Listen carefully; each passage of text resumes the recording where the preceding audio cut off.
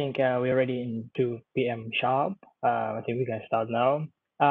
Greetings, ladies and gentlemen. My name is Mustafa Khalifa. I'm a member of the Energy Institute. As well, I'm going to be your lovely moderator for this webinar event. Before we start, I would like to make a quick reminder for our audience that our session it might going to be extend another 15 minutes in the Q&A session. And if you have any question, please directly put your question in our Q&A box or in the chat that you can see it here. Without further ado, allow us to start. As the theme or the topics of the today webinar represent itself, the impact of the pandemic on the oil industry and the transition to renewable energy. As we all can see that in our current time, the world we live in is facing one of the worst pandemics. This pandemic affected many areas of our lives and multiple industry as well.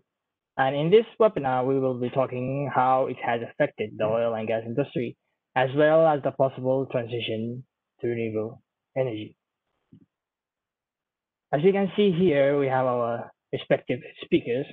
We're going to start with Dr. Adlan Rahman. Dr. Adlan is going to address us the Energy Institute in Malaysia. And also Dr. Adlan is the chairman for the Energy Institute in Malaysia Society. Dr. Adlan also the associate professor in Heriot-Watt University. Second speaker, we have Mr. Alan Wallace. Alan Wallace is going to address us the impact of the pandemic on the oil industry. Mr. Alan also he's in the country representative for the Energy Institute in Malaysia, also the principal consultant engineer. Third speaker, we have Mr. Austin Lim. Mr. Austin is going to address to us the transition to renewable energy. Mr. Austin also the environmental sustainable designer consultant as well as the certified GreenRE manager. And last speaker, we have Ms. Lisa Ong. Ms. Lisa Ong, she's going to address to us the renewable energy and the challenges and the opportunities. She's also the Chief Financial Officer in the Renewable Energy Solar Resource in Malaysia. But before we start to our today's session, this important part that I need to address to you, which is to introduce you to about us. Who are we? Who are we, the Energy Institute, and who are the Young Professional Network? The Energy Institute, known as EI, is a professional organization for the engineers and other professionals in energy-related fields. The EI was formed in 2003 with the merge of the Institute of Petroleum, dating back to 1930, and the Institute of Energy, dating back to 1925. And the Young Professional Network, known as YPN, is a part of the Energy Institute, acting as the hope for tomorrow's energy leaders. Our mission is to draw together cross-discipline energy professionals, diverse background to learn about the discuss key engineering issues. The Young Professional Network is a collective of 15 international and regional brands. It also they engage in topical issues across the industry and continuously expanding the professional network to benefit the development and careers of its members. Going next with the incentive by the Energy Institute known as the Generation 2050. And let me just introduce you a bit about Generation 2050. 2050 is a global young professional network and our partners that aims to provide a platform for young professionals around the world to have a louder voice in the big debates about climate change and also access to energy and energy sources with the three basic aim factors. Firstly, distilling and amplifying a positive vision for change in response to these urgent global challenges. Secondly, conveying to today's energy leaders the view and opinions of those who will inherit the sector and plans after them. And thirdly, inspire young people to stay in the sector and others to join in. Basically, we want our young professional to be heard. Not forget to mention at the heart of Generation 2050 the survey, which we are launching today with this event to capture views and perspectives from around the world. And if you are 35 or under and working in or studying engineering, please after this webinar to visit the Generation 2050 webpage and complete the survey. The survey will be sent around everyone following the event, or you can visit it in our website. Not forget to mention also that we are keen to make this session interactive, as we can hear your vision and have a proper and we have prepared a few questions for you. Those questions are for you to be familiarized for us and also to engage with the speakers later on when they are presenting. And lastly, at the end of the short presentation, we are going to have a question and answer panel session with all our speakers. For the question and answer, please direct your question in the question and answer box. You can pose those questions throughout the session and those will be addressed during the panel discussion. Please state your name and the speaker that you are directing your question to, and we will answer as many questions as possible. Without further ado, allow us to start our first polling question, and I encourage all the audience to participate and answer the question that they feel or that is good, the best answer. So we have in our first polling question, which is, to what extent has COVID impact the pace of change toward renewable energy? We have three answers here. First answer is to a great extent. Second, no impact. And third, to a lesser extent. Are we going to give another 20 seconds for our audience to choose, in their opinion, which is the suitable answer for this question? So wait for you to answer. Please, all the audience, do participate and do answer the question.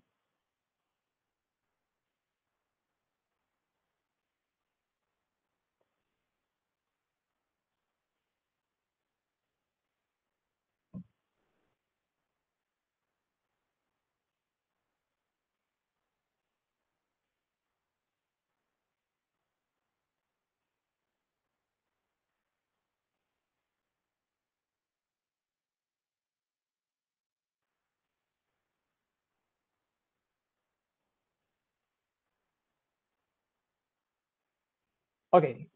As you can see, the results for the panel polling question, we have around 20% of the audience answering to a great extent, and a few who are not answering. Nevertheless, please for the audience in the next polling question, please do participate and do answer as it's not going to take much time. Without further ado, allow us to start with our first speaker, which is Dr. Adlan Rahman, which is going to address to us the Energy Institute in Malaysia. Everyone, please welcome Dr. Adlan.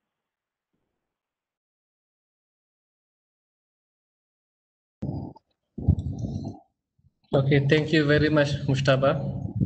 And welcome everyone to what is our second virtual event held in Malaysia. As introduced earlier, I'm Adlansyah Abdul Rahman, and I'm an associate professor at Heriot-Watt University. I've been involved in energy research, particularly in the renewable energy, for just over 20 years now. I'm only sharing 2 slides just to introduce the EI Malaysia Society and to give a bit of background of what the EI do here in Malaysia. Okay, as you can see on the slide, the EI Malaysia Society was formally registered with the Registrar of Societies Malaysia in 2012.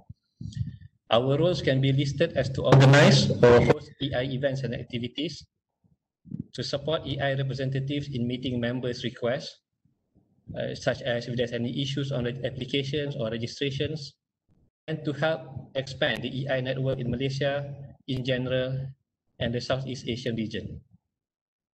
Now, on the left-hand side of the slides, I've shared some pictures of our previous activities. And of course, this was done during before the pandemic and the MCOs. We are no longer allowed to gather, isn't it? So we've been conducting expert speaker talks or 1.5 days technical workshops. And the last picture at the bottom shows from our previous biogas workshop, where we had a good mix of attendees from industry, academia, and also representatives of various government agencies. So these kind of activities, our talks and our workshops, is a good platform for members and non-members alike from the industry to network. Now going to the top of the pictures, that is the 1.5 gigawatt combined cycle gas power plant in Port Dickson. So we also visited biomass pellet producing plant, We also had a visit on the Energy Commission headquarters as well. So there's a lot of activities that caters to the broad range of our members. Now, the last point I want to share in this slide is the Learning Affiliates Network that we have managed to promote over the years. We now have 5 universities with active learning affiliate memberships. So you can see the logos of these universities on the right-hand side.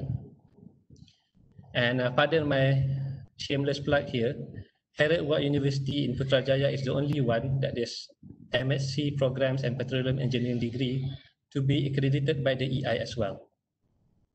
Now, being a learning affiliate allows all the students to apply for a free EI student grade membership during the course of their studies.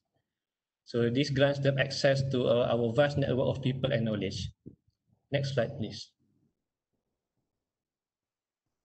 Now, the EI in Malaysia has just over 350 members. And if you look at the heat map, we are actually well spread out throughout the country with higher concentrations in the more industrialized areas. In Peninsular Malaysia, we are in the Klang Valley, Ipoh and Kuantan areas. And in East Malaysia, we are more in Kuching, Miri and Kota Kinabalu. But you can find all our members throughout the country. Our records show that around 14% of these has a professional registration or chartered, and the breakdown is shown in the graph. As you can see, even if you're not from an engineering background, you can still have a chartered energy manager or chartered environmentalist through the Energy Institute. Next, please.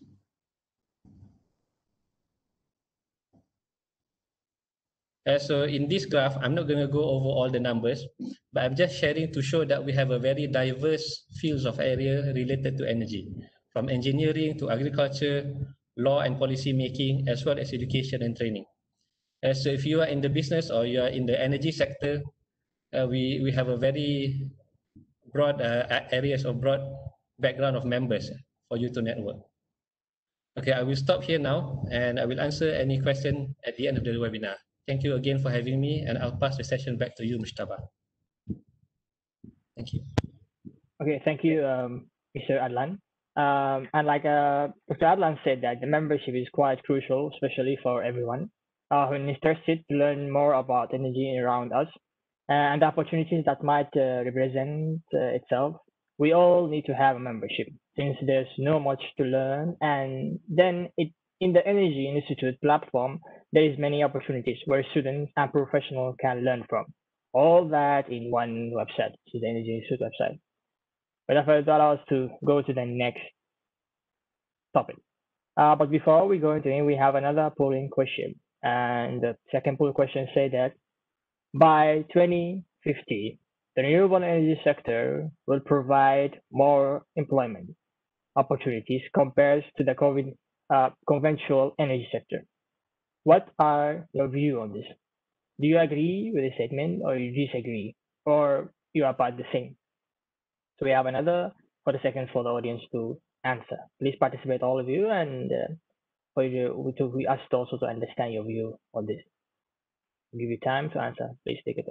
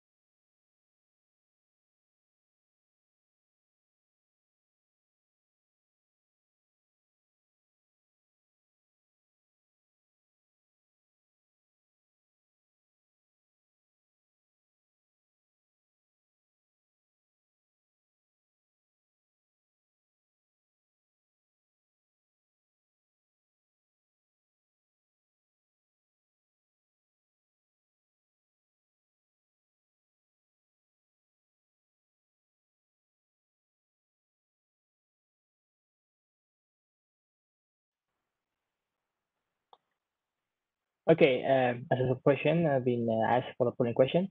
We have a 57% of our audience agreed about the statement that has been shared before. Thank you for your participation. Without further ado, allow us to go to the next topic um, by Mr. Adlan. Mr. Adlan going to address to us the impact of the pandemic on the oil industry. Everyone, please welcome Mr. Adlan. The back one slide, please.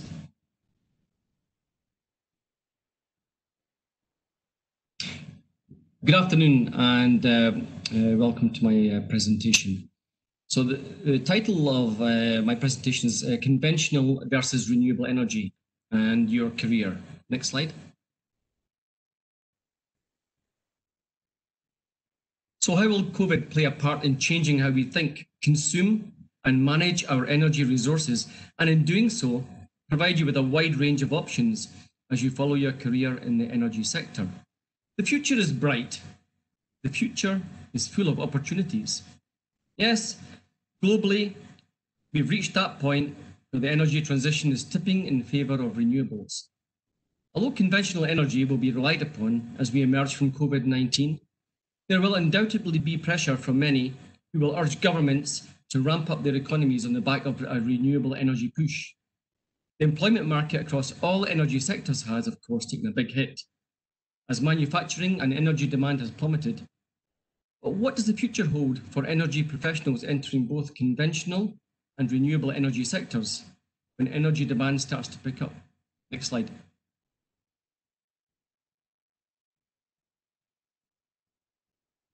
So the journey towards 2050. Are we now entering a key phase in the energy transition as we head towards 2050 and beyond? Well, we know that current methane and CO2 emissions are at an historic low, and the likes of Shanghai, Hong Kong, Manila, Jakarta and Bangkok are enjoying smog-free conditions for the first time in decades.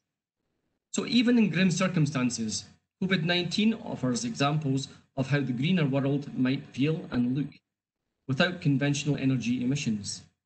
The digital revolution has gone into overdrive during COVID, where virtual comms and remote surveillance has taken on new importance, whilst traditional infrastructure activities, transport systems and commuting has all but ground to a halt, contributing to this reduction in emissions.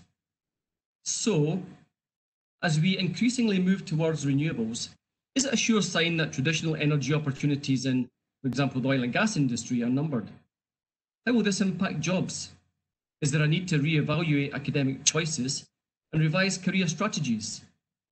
Should those currently studying or new into the conventional energy sector look at the current situation as a shrinking world of options, or see the bigger picture of the energy transition and the opportunities which can be taken into the renewable sector?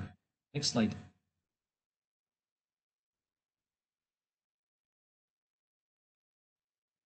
Or will we continue to rely on conventional energy? There is a consensus that methane and CO2 levels will rise again as economies resume, with the main contributors being industry, transportation and power generation, based on this ramp up of conventional energy. But what if conventional energy generators or consumers don't return to pre-COVID levels? Where does this leave those seeking or currently following careers in oil and gas, for example? Supply and demand. If there's less demand, what happens then? In terms of global commitments, we have a steadfast support amongst most governments who are actively backing renewables and sustainable futures, rather than activities linked to conventional energy sources. But where will their allegiance lie when it comes to fast-tracking their economies on the back of cheap, available conventional energy versus their longer-term commitment to renewables? Let's be honest, nothing is going to change overnight. Conventional energy will remain part of the energy mix for some years to come. In the next presentation, you'll see how large oil and gas companies are revising their strategies to develop more into cleaner energy associated with renewables. Where you, as students and young professionals, have an advantage is that you have the chance to become the agents of change in terms of managing this energy transition towards renewables. Of course, you should embrace your chosen career path in oil and gas, but stay informed on the energy transition and where you may seek opportunities across the sectors over the next 3 decades towards 2050. Next slide. How will this energy transition impact you as you move into the employment market? Well, political agendas and economic policies in certain countries do favour conventional energy, but they rely heavily on raw material production, exports, or high levels of manufacturing, which require readily available and cheap energy. Because oil and gas prices are at an historic low, it makes business sense to reinvest. Although this means more methane and CO2 emissions in the short to medium term, economies will more readily turn a blind eye, in my opinion, in favour of bringing their economies back from the brink as quickly as possible after this COVID situation. Existing infrastructure and distribution networks using tried and tested technologies will make decision-making easier in the face of higher cost renewable energy projects. But history, as we know, has a habit of repeating itself. So will this impact decision-making? For oil and gas especially, governments will need to seriously consider the increasing frequency of boom-bust cycles, where cheap fuels today can be super expensive tomorrow, based on market sensitivities and forces, political spats and changes in government policies.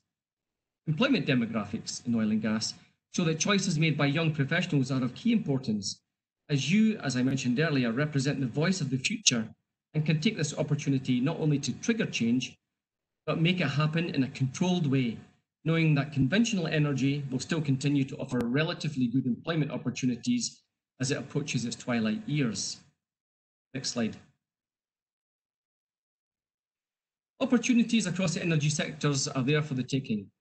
Across all levels, from technical to non-technical, opportunities for those who have the inclination and ambition to seek them out range from research to front-end design, project management, construction, commissioning, ops, maintenance, and frontlines hands-on. The opportunities are there for the taking. For example, one former colleague in well engineering has recently taken on the role as project manager for his company's geothermal drilling program in the Philippines. Austin will touch on opportunities as part of his energy transition presentation. And in the final presentation, Lisa will describe in a bit more detail how solar PV energy in Malaysia is increasingly becoming a key energy source, which will require support from future energy professionals such as yourselves. So, as you can see, on the whole, there are many skills and competencies which span across the sectors. For those of you who have concerns about the way the energy mix and energy transition may affect your career choices, keep a wide open mind on what's happening across all energy sectors, and in the same way mix and transition yourselves as and when the opportunities present themselves. Next slide. So just to summarise, for all of you who are or soon will be stakeholders in the energy sector, it's more important than ever that you have your say. And through the Energy Institute, we all have a voice at the highest level and at the cutting edge of our chosen sector's journey through the energy transition. Now is the time to act. What we are witnessing is an unprecedented global crisis, and with this comes an openness for new ideas, innovation, and from your side, it's a call for action. Thank you. Thank you, Mr. Allen. And as Mr. Allen highlighted here, that the importance of the energy in our life is quite crucial. And the world seen a huge shift from conventional oil methods and unconventional, or in general, the conventional methods where energy used to be produced from into renewable, which will have less footprint and will affect our nation less as compared to previously. Without further ado, allow us to go to the next topic, which is transition to renewable energy. But before we go to the second topic, we have our last polling question, which the question is, what drives the pace of the energy transition? First answer, pandemics. Second, government policies. Third, technological invention. Fourth, cost.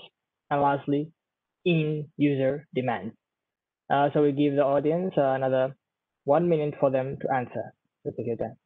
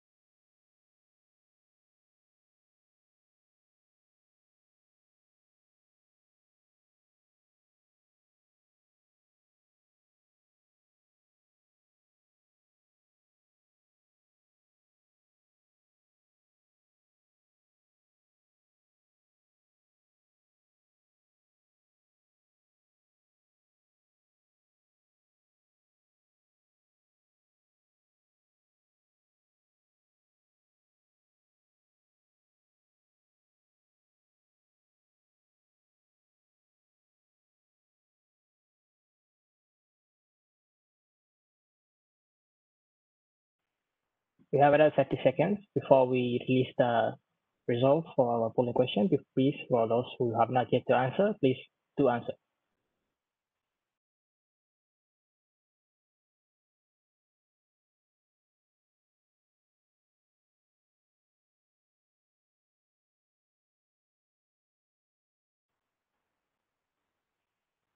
Right, I think the time's up for our polling question, and the results are as follows. We have 34% are choosing that the government policies are the driving for the piece of the energy transition. Without further ado, I'll also go to the next topic, which is transition to renewable energy, which is going to be addressed by Mr. Austin. Mr. Austin, please, everyone, welcome Mr. Austin.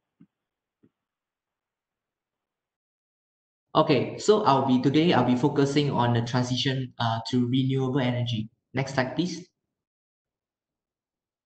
Okay, through this pandemic, we know that the area with air pollution is greatly affected by COVID-19. People with asthma may be at higher risk of getting sick from COVID-19. According to the researcher from Harvard University, 1 microgram per meter cube increase in the particulate matter PM2.5 is actually associated with the 8% increase in COVID-19 death rate. Also, according to the study by Greenpeace, there are more than 6 million of premature deaths are actually caused by the air pollutants such as nitrogen dioxide, ozone, and PM2.5. And just by about 67% of this amount is merely contributed by PM2.5. By just looking at the Southeast Asia case, the premature death caused by PM2.5 is already 150,000 cases per year.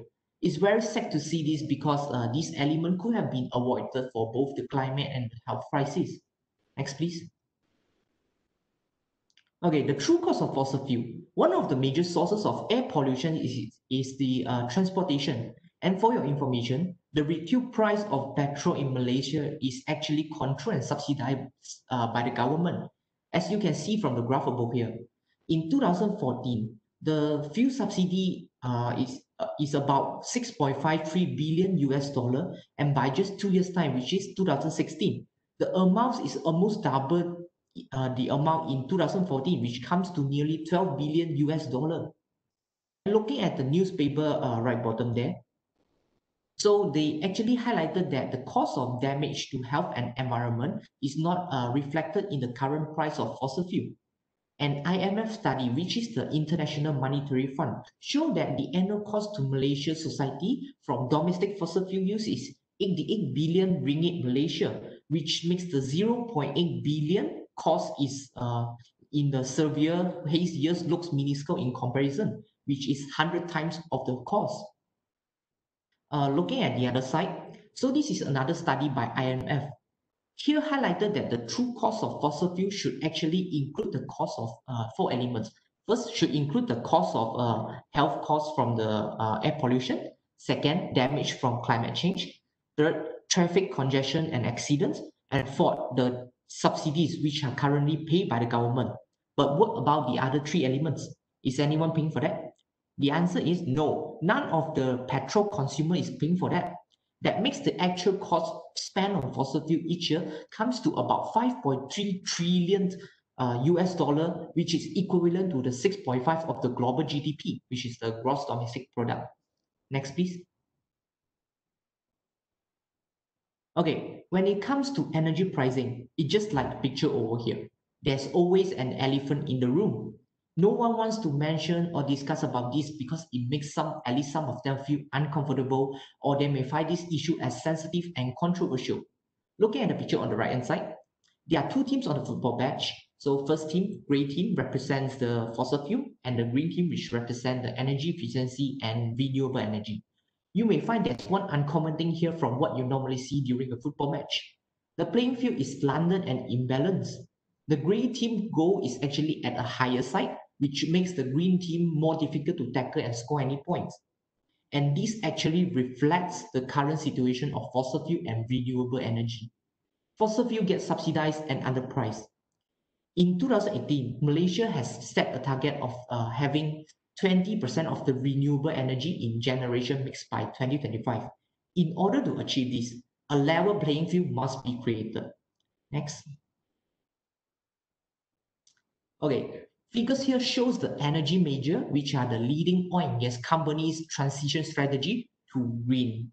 Solar and wind are taking an increasingly important role in the energy industry, and that oil and gas majors are progressively positioning themselves in the energy transition. As you can see in the figure here, the 6 Europe-based major has actually launched more enthusiastically into renewables than the other 2 US big companies, which have the Chevron and ExxonMobil. Both of these companies have taken an approach that is more closely aligned with their traditional business model, focusing on the improved efficiency, increased biofuel production, and the CCUS, which is the carbon capture, utilization, and storage. Instead of replacing the world existing power generation system, they are collaborating with others and researching more effective technologies to capture the carbon they emit. And of course, this could lower the cost of transition. So those oil and gas producers that stay on the sideline and resist a bigger shift in model may find themselves have missed out a boat later on. Next. Okay, the impact of COVID-19 on renewable energy growth. We do see there's going to be more growth in renewables, but slower than if we had not had the COVID-19 crisis. There are a lot of project delays and cancellation, mainly due to the cutback in capital spending. The complete or partial lockdowns has also triggered the supply chain disruption and some of the commissioning works. For instance, most of the solar equipment are imported from China. Other than that, the energy demand in transportation and industry has also reduced due to the restriction on business activities and travel. The table below here shows the change of policy of different countries, which will further extend the renewable energy development. It's lucky that it's just extension, not cancellation. Next, please.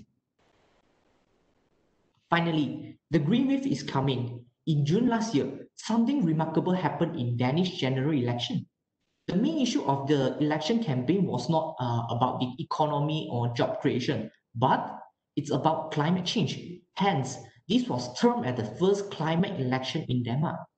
And looking at the graph on the left-hand side, a climate change survey has been carried out to nearly 28,000 of the respondents from different nations.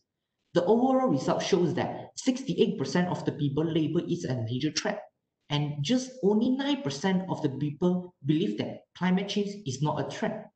Malaysia was not among the poll country, but our neighbor country, Indonesia, has more than half of the population see climate change as a major threat. In the past, 100% of our energy sources, such as coal and petroleum, are from underground. The picture on the right actually means that the energy solution of tomorrow are no longer found below the ground. It's time to utilize the renewable sources such as sun and wind to utilize the forces of nature to ride the green wave. Last, I would like to end with 2 quotes. Next, please.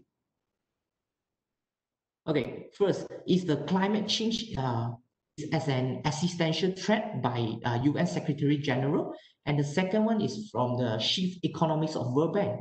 The climate crisis is our third world war and needs a bold response because we cannot afford not to act as our civilization is at stake. That's the end of my presentation. Thank you. Back to you, Mustafa. Thank you, Mr. Olsen. I think here Olsen highlighted that the energy industry ramping up in increasing numbers with different projects in specifically renewable energy, in which it's really good because we are seeing a healthy growth. And maybe if it wasn't for the pandemic, we would have seen a faster growth, as what we have heard from Olsen. Before going next, I would like to remind the audience that you can directly post your question in our Q&A box. Please do so we can answer your question later on in our Q&A panel discussion. Without further ado, allow us to go to the next speaker. We have Miss Lisa, which is going to talk about the renewable energy and the challenges and the opportunities. Please, everyone, welcome Miss Lisa. Hi, everyone. I am Chief Financial Officer of Malaysian Solar Resources. And today I want to speak about renewable energy, where the challenges and opportunities lies. Next slide, please. So as you can see that my next slide, it says about the Malaysian primary fuel in 2017. You'll be looking at crude oil and natural gas. It's natural because Malaysia is a big producer of natural gas and crude oil, obviously. Next slide.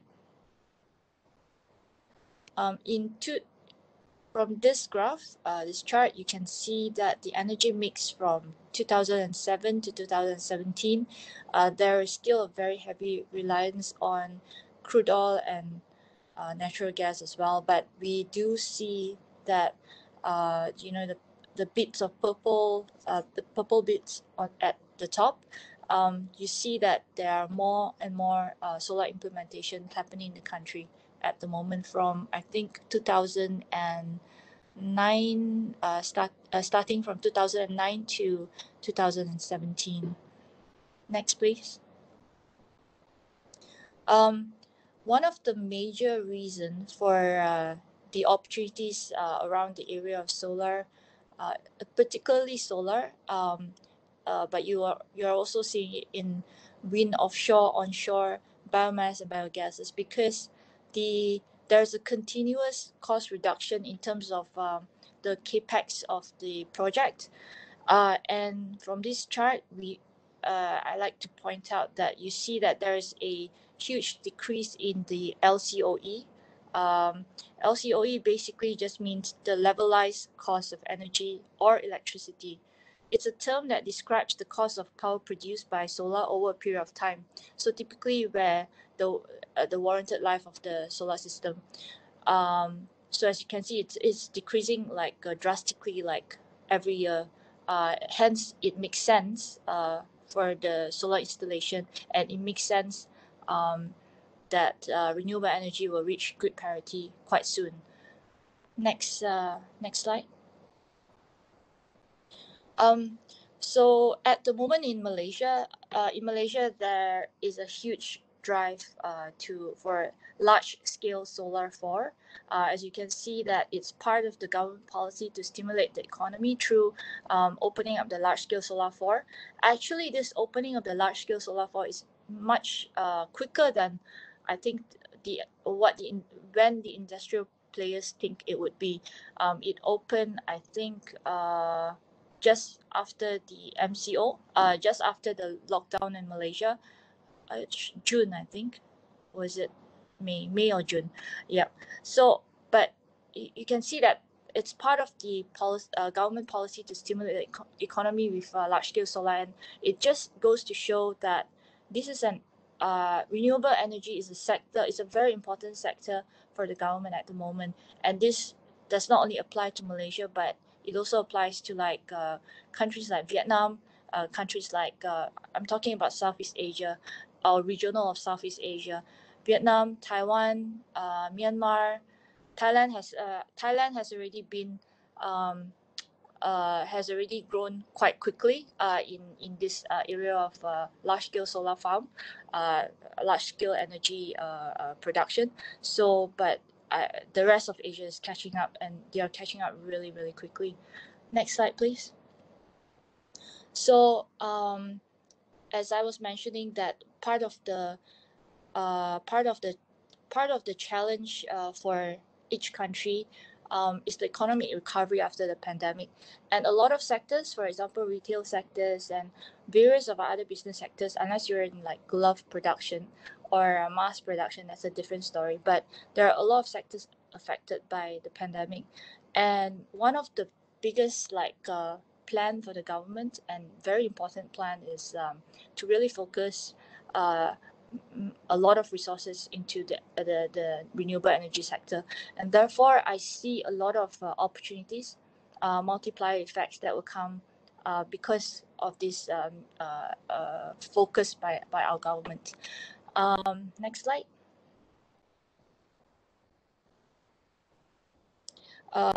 However, there are also challenges that has happened in renewable energy, because there are a couple of postponements of projects, but I believe that this is only a glitch, and after this glitch, it will be a long-term plan by the government that they will continuously put a lot of resources and efforts into this area.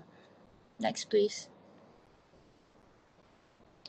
So the benefits of renewable energy, I will speak particularly about solar. You have free and unlimited sources of energy. So the sun is your feedstock. So it makes sense. And solar is it's a proven technology, and it has proven track record, and it has data. It has, like, I think in Malaysia it has at least for at least 5 years of data. There are some projects with 8 years of data. So it is there. It's been generating income. It has produced the output that we can accurately or reasonably accurately manage. Forecast. So banks and financial institutions, private equity, they're all very keen in this sector. Other than the fact that social corporate responsibility, it's very big on every multinationals, every corporation's agenda as well. It just makes sense. Next slide. Yeah. So as you, I'm talking particularly about solar. You can put the panels up on like unutilized land or water surface, and that helps with saving of space and things like that. So you have a lot of like rooftop installations and lakes and things like that as well. Next, please. The third slide basically just says that it reduced the dependence on non-renewable energy sources, like what Austin have mentioned. I believe that this area is a sector to stay. Thank you for your time, and if you have any questions, we'll be answering it at the Q&A section. Thank you. Thank you, Ms. Lisa. Actually, it's great to see Malaysia doing multiple projects in the same time, and expectations of growth in the renewable sector in the next 5 years will be from 2% to 20%. That is 10 times as compared to 2017. So we are seeing a great improvement, and that hopefully will lead us to a brighter future and a healthier environment. Without further ado, I'll also go to the Q&A sessions. We have some of the questions that have been raised by our audience.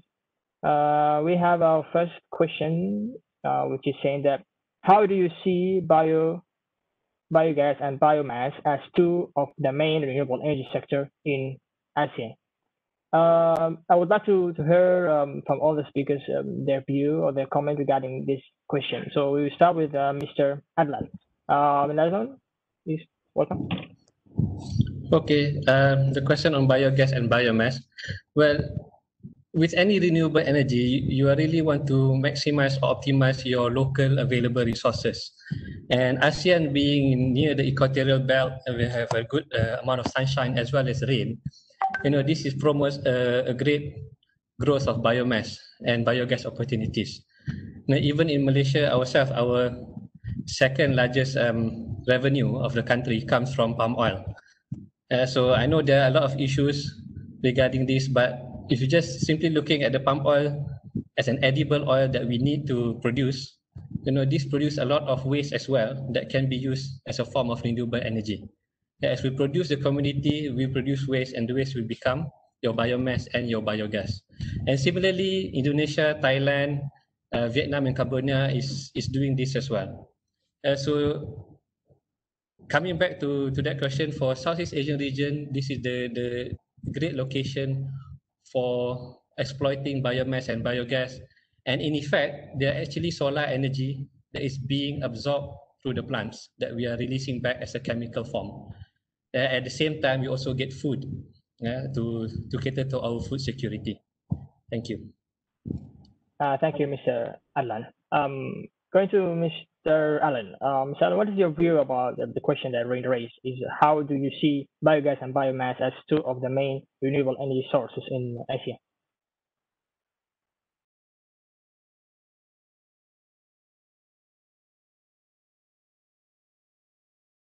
Yeah, so biogas and biomass, the from my understanding, is very much based on the raw material, the availability of raw material, and how close that raw material is to the processing plants, which in turn relate to how close are these plants to the national grid, the power systems. One other point is that in looking at biomass, biomass in particular, what is the raw material that's going to be used for biomass? And there's been a number of videos where we see that maybe it's in some cases not so ethical, not so renewable in terms of the products being used for biomass. So there's a few questions that have been raised in the biomass area. Biogas, yeah, a lot of development still ongoing there. So that's as much as I want to see on that right now. Okay, thank you, Mr. Allen. Go to Mr. Austin. So same questions. How do you see the biogas and biomass as two of the main renewable energy sources in Asia? Right, thank you, Mustafa. So as far as I know, there are actually no regulation to looking at the policy framework. There are no regulation to control the export of biomass fiber or the restriction on the release of biogas into the atmosphere. So it's like the open pond. So the policy actually could have addressed more the financial option, and also like for example like for the millers, the palm oil millers. So they will release the palm oil mill effluent, which call it pomade. So it is cheaper to for them. It's cheaper to adopt a ponding system that has a lower operating cost, which allow all the biogas to escape into the atmosphere. But there needs to be an regulation to capture all the biogas from the anaerobic digestion of the pomade. So eventually, this will shift the practice of having an open ponding system to a biogas plant. Also, like for example, like the remote area in Sabah, mills that are located close together, but far from the grid connection. So maybe they can be clustered to form a mini grid system for rural application. Thank you. That's my answer. Okay, thank you, Mr. Austin. Going to Ms. Lisa. Ms. Lisa, what is your point of view on how do you see biogas and biomass as the two of the main renewable energy sources in Asia? Hi, I'm just going to go really quickly on this because biomass and biogas as a main source of energy fuel in Southeast Asia are probably not fantastic strategy, mainly because there's the feedstock which you require. So therefore, I don't think you can do that in large scales. I think people for huge like palm oil producers like Sime Darby, Kuala Lumpur, Kepong, KLK, they have done it, but at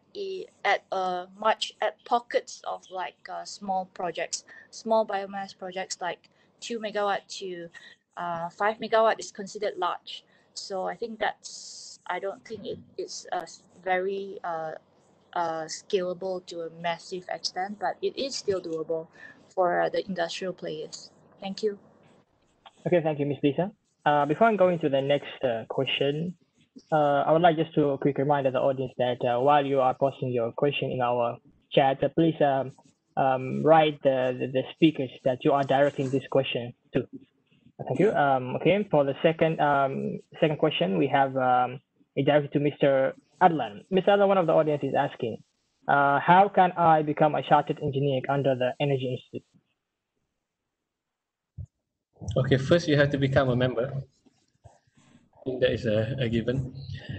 So really, CNG or chartership is for people who have some level of competencies. So we are looking for people who have been actively involved in the technical knowledge for at least 3 to 5 years before you apply. And being under the Royal Charter, the Energy Institute is allowed to is licensed to give CNG under the Energy Council UK. And of course, the first step, you have to become a member, either affiliate or associate member. once you have your membership details, then if you are ready to apply, you can actually go to our website to download the application pack. But I think it's better if you can join one of our webinars. We actually do membership webinars or registration webinars quite regularly, and this will be informed through your email when it occurs. This will give you a better step-by-step guideline in order to achieve your CNs. Okay, thank you. Okay, thank you, Mr. Adlan. We have a second question directed to Mr. Allen. Mr. Allen, one of the audience is asking, will oil and gas industry be negatively affected with this shift to renewable energy?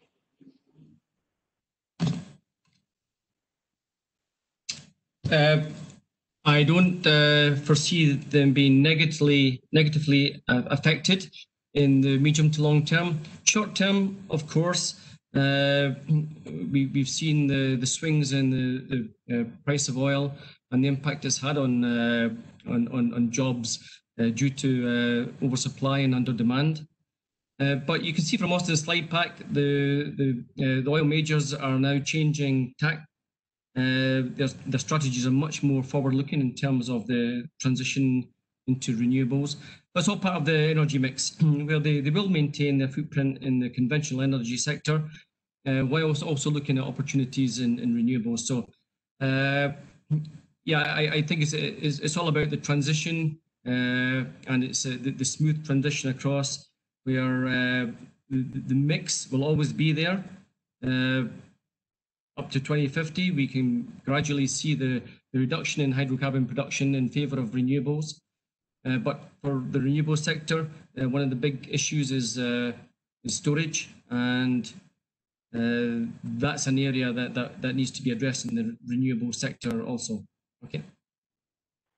Okay, thank you, Mr. Allen. Going to the next question is directed to Mr. Awesome. Mr. Awesome, one of the audience is asking, will we see the government subsidizing renewable energy more compared to the oil and gas soon in the future? Sorry, Mustafa, can you come? Yes, Awesome. You want me to repeat the question again? Yes, please. Oh, yeah. So one of the audience is asking, will we see the government subsidizing renewable energy more compared to the oil and gas soon in the future? Okay. Thank you for your question. Okay. So actually, right now, as I have mentioned just now, the imbalance playing field. So right now, the fossil fuel is subsidized and supported by the government. So the subsidy to renewable energy actually depends on the government policy. So we do really hope to see more subsidy for the renewable energy. And because like our target is to achieve 20% of the renewable energy in the generation mix by 2035. And how to like balance it up to have more renewable energy. So maybe one thing that we can think of like is the three items that released by the fossil fuel, which is the damage to climate change, damage from the health cost of the air pollution, yeah, and the traffic congestion. So one of the things that I can think of is maybe to impose the carbon tax. So carbon tax is to actually impose to the people who actually emits or use more private vehicle that emits the carbon like fossil fuel. So the more you emit, the more carbon you emit, the more you have to pay for the tax. So this will eventually help to reduce the demand for private vehicle usage, and slowly we will shift to more efficient energy efficiency and renewable energy. Thank you. Thank you, Mr. Austin, for your answer. Okay, we have a second question is directed to Miss Lisa. Miss Lisa, one of the audience is asking, will be there developments in the other areas of renewable energy other than wind and solar in Malaysia? I believe that there will be, because China, like for example, in China, they are already developing hydrogen, and it's a pretty disruptive technology as well. But when you're talking about other areas of the renewable energy, I think wind and solar and mini hydro, biogas, biomass, they're all in Malaysia already. It's just at what scale is it being done in Malaysia. So I think when you're talking about what other energy sources, it's already all there. So yeah, that's the answer. Thank you. Okay, thank you, Ms. Lisa. We have another question that's directed to Mr. Adlan. Mr. Adlan, one of the audience is asking, does Energy in Malaysia events have collectible CPD points?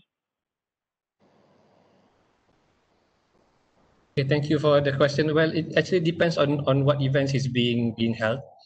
And these CPD points, and they come in many different forms as well. For example, we have done a solar workshop where we requested from Energy Commission to allow CPD points for their Energy Manager program, Energy Manager certificate, and that was one of our previous experience. We have also been working with IEM as well to collect CPD points if the training is related to any of their technical region. So again, it will depends on the training itself, and we have done in the past, and we will do again, require or apply for CPD points where applicable. Thanks. Thank you, Mr. Adlan. Okay, jumping to the second question, we have one of the audience is asking, Mr. Austin. Oh, sorry, Mr. Allen. One of the audience is asking that will we see collaboration between different industries, such as oil and gas and renewable energy?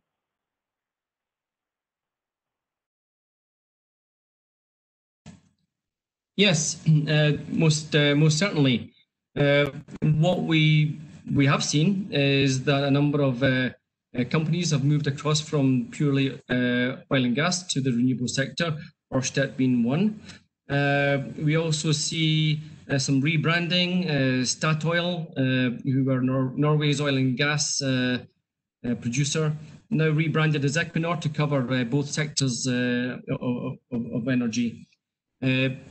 So there will be a collaboration, and through the Energy Institute, many of these companies who are corporate members, they collaborate. We have technical subcommittees in specific areas of both the conventional and renewable energy sectors, where these companies do come together and collaborate and develop cutting-edge, forward-thinking papers on how we can manage the hydrocarbon, the conventional energy sector, and how we can develop the renewable energy sector. One level under that, the oil and gas service companies. We know that here in Malaysia, with our relationship with the Energy Industries Council, and also from MOXIE, where these service companies also providing services to both the conventional sector and now providing services to the renewable sector. They also need to collaborate as well. And what we're trying to do in not just Malaysia, but in the region, is to have a more joined up approach where we can bring these organizations together and we can work and collaborate to the benefit of everyone. A win-win, no matter which side of the fence you're on, be it conventional or renewable. Okay, thank you, Mr. Allen. Going to the next question is directed to Mr. Austin. Mr. Austin, one of the audience is asking, what are the health damage involved that can come from renewable energy? Is it really clean as the industry call it clean energy? Okay, thank you, Mustafa. So this question is very controversial, but one thing I can say that the clean energy is definitely cleaner than a fossil fuel. This is for sure. But one of the things that might be controversial is how could the people produce all those like renewable energy equipment such as the solar panel and wind turbines?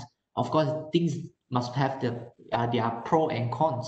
So looking at this, how do they produce the solar panel and the wind turbine structure or anything else? So it's still they're still using the electricity which come from the grid. And where does the electric from the grid come from? It's also mainly from coal-fired power plant and the gas-fired power plant. But one thing, one of the study actually say that The one units of the solar power plant can actually generate 24 units of the electricity. So the ratio is 1 to 24. And for wind turbine is even more efficient. The ratio is 1 to 40, which means 1 unit of electricity used to produce the wind turbine, it will produce 40 units of the electricity. Thank you. Thank you, Mr. Austin. Jumping to the second question, it's directed to Miss Lisa. Miss Lisa, one of the audience is asking, can biogas and biofuel in general be an important source of energy in Malaysia? The answer to that is yes, and it is already an important energy source in Malaysia, especially for the palm oil mills. They have been recycling and reusing the palm oil effluents to reproduce energy through biomass and also biogas. Thank you. Thank you, Miss Lisa. Okay, so going to the second question. Second question also directed to you, Miss Lisa. One of the audience is also asking, looking at solar energy, do you see the future in PV or CSP? Do I see the future in PV or CSP? Yes, definitely. There's always a future in PV or CSP. Yeah. Okay, thank you, Ms. Lisa. Okay, another question is directed to, I believe, to Mr. Allen. Mr. Allen, one of the audience is asking that a solar panel energy output will drop significantly after about 25 years of use. Do you think that will discourage the investment on this field by big oil and gas players, as the later field will lie higher profit? That's a really good question. Because in terms of profits and dividends to shareholders, oil and gas has historically been seen as a really good investment. Of course, there's been fluctuations, but generally, oil and gas is offered good returns for investors. For the move into renewables, so renewables is obviously the future, predominantly the future, and I think there's going to have to be a bit of a shift in thinking in terms of shareholders' expectations, in terms of what the returns could be from renewables compared to oil and gas.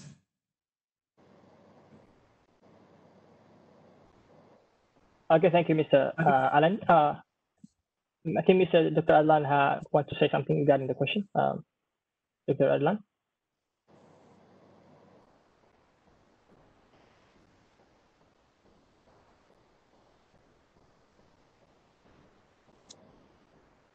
Dr. Adlan, you would like to comment regarding the question that being asked?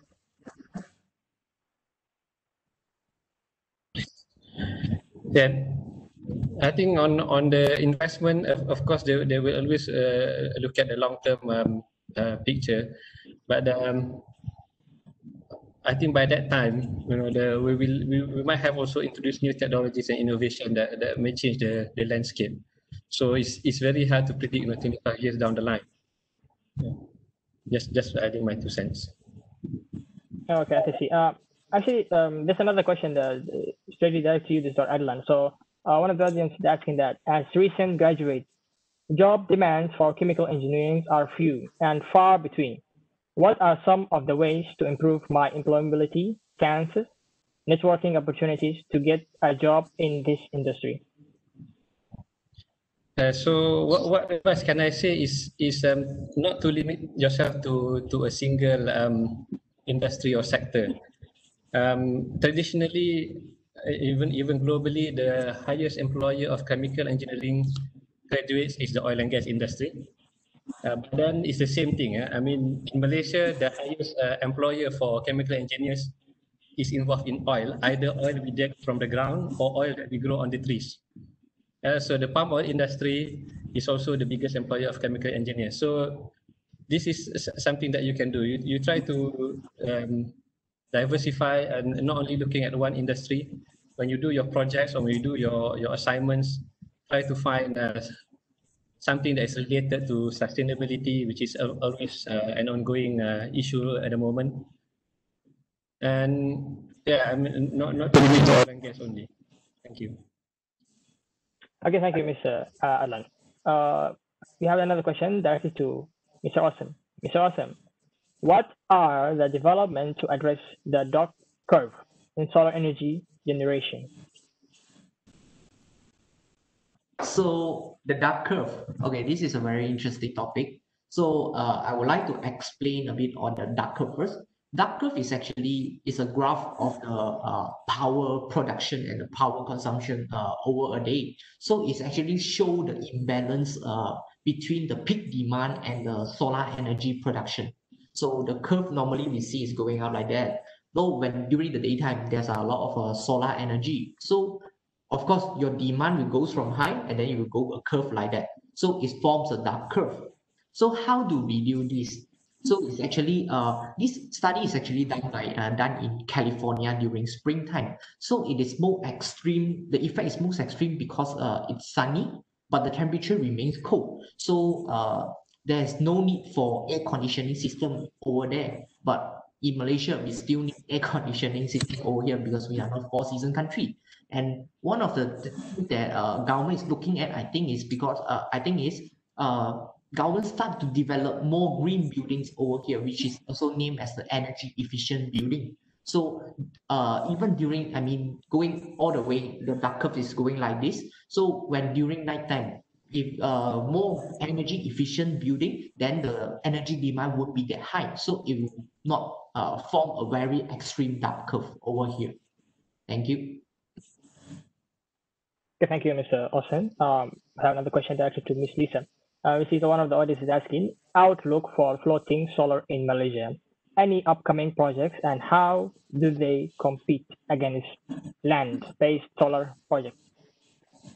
For floating solar in Malaysia, I think there is a project about 10 megawatt down south that happened in large scale solar farm 2. I think the outlook for floating solar in Malaysia, it's very good because one of the major thing is you don't have to compete in terms of land and the regulations.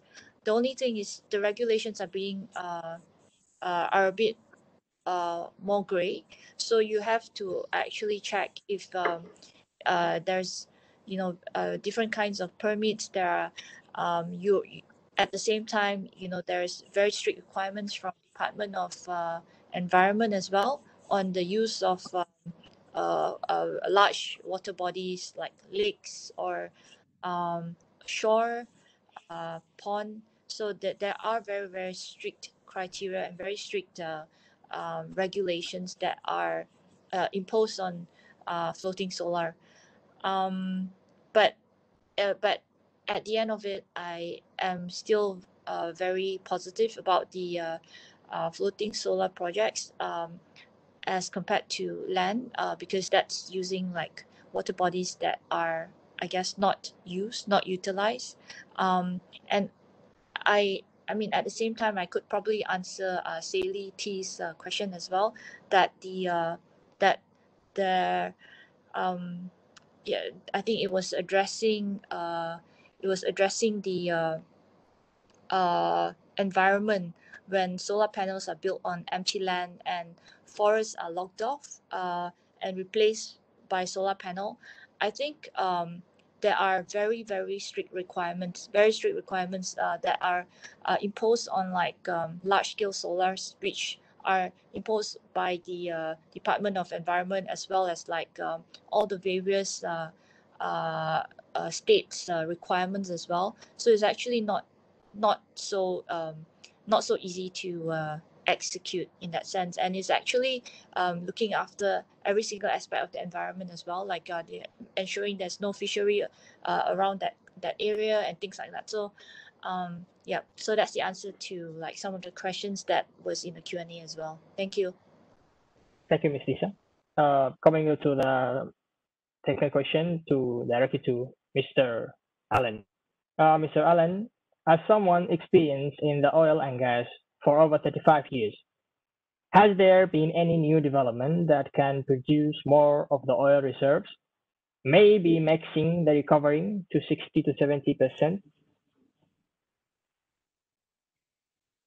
Okay, so yes, there are significant reserves of oil and gas on our planet. You recall on the news, on the media, in the Arctic, plans to explore the Arctic, Greenland, whole areas which is reckoned there's large reserves, but we've stepped away from exploiting these oil and gas reserves because we see the move towards renewables as the most ethical way forward. In mature basins, the recovery typically is 40, 50, 60%. Any more recovery than that requires additional technology. Some of it's been developed over the years, of course, but to extract 100% of the reserves is virtually impossible without a significant investment in technology, which most would argue would be better invested in the renewable sector.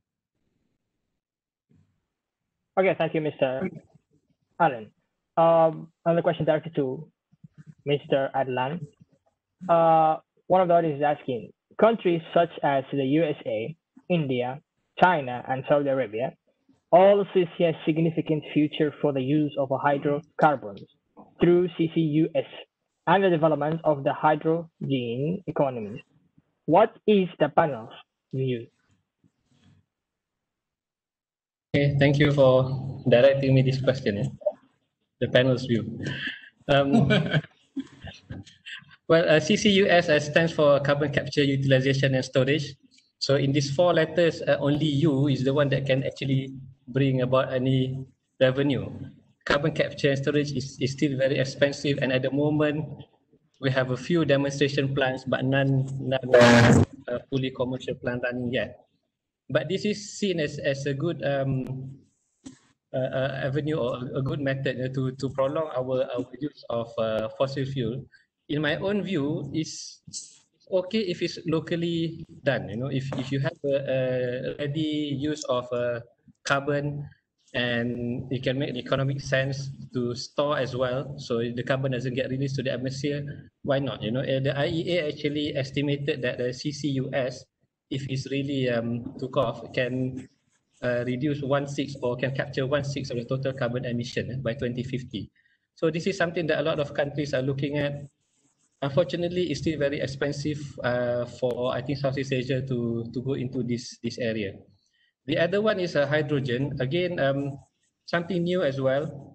And as a developing area or developing countries, we might not have the capacity to actually explore this too much.